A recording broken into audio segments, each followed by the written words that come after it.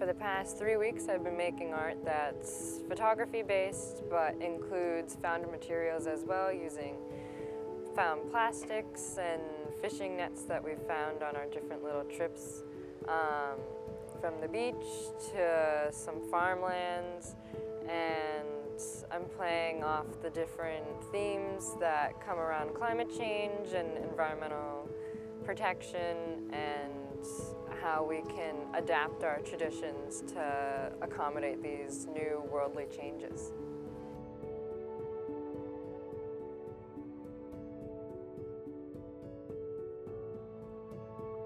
I have been doing a lot of microfiction and prose, incorporating fable, fantasy. I've been using more soft magic in my writing than necessarily hard magic and high fantasy, because the landscape of Ireland is very natural and beautiful, and it feels very alive. And also a lot of the folk tales, or I guess stories, or just places that I've even been that don't necessarily have a story to them, have really inspired me in terms of my writing and about the content that I want to put into it.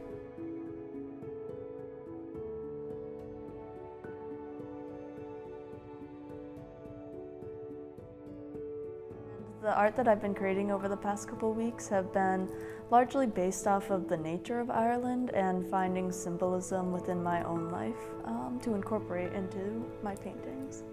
I think I've learned that I really do enjoy painting all day. I think this trip, while it's great that we've gotten to explore new areas, it's also just a great time to fully develop your ideas and just be able to try anything, and I really appreciate that time. And I wouldn't normally get this time at home or at school.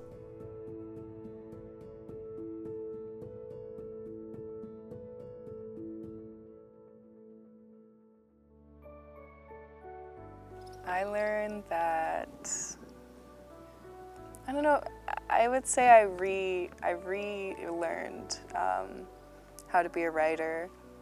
I kind of had a break where I wasn't writing much and I was getting really down on myself, but then being here, it just kind of reawakened that part of me. And I realized how much I really missed that, and I'm going to try to keep up with it more.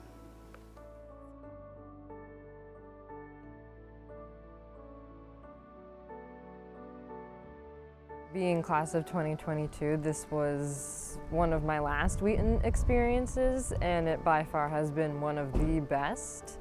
Being able to have this immersive experience and being surrounded by so many artists and creative writers all in their element and just creating has made me want to do more of these artist residencies in the future.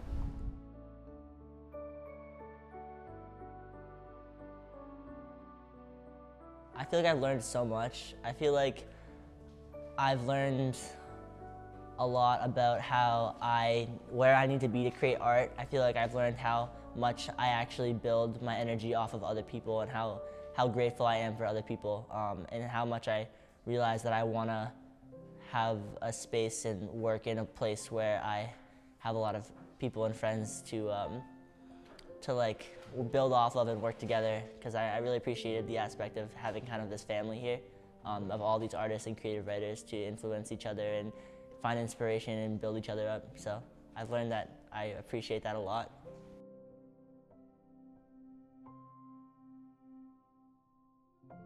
And it's cheesy, but I'll really remember the community that we've built, all the artists and writers, and being able to express ourselves through art and really get it, and just be able to talk freely about it with one another.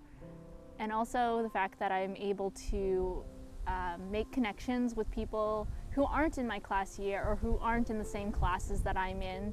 I've been able to meet a lot of artists who I just have never met before, either because of that class difference or because they haven't taken writing courses and I haven't taken an art course.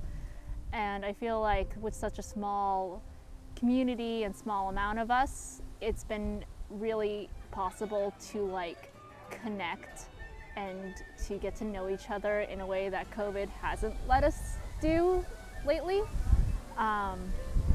So I think I'm gonna remember everyone here a lot.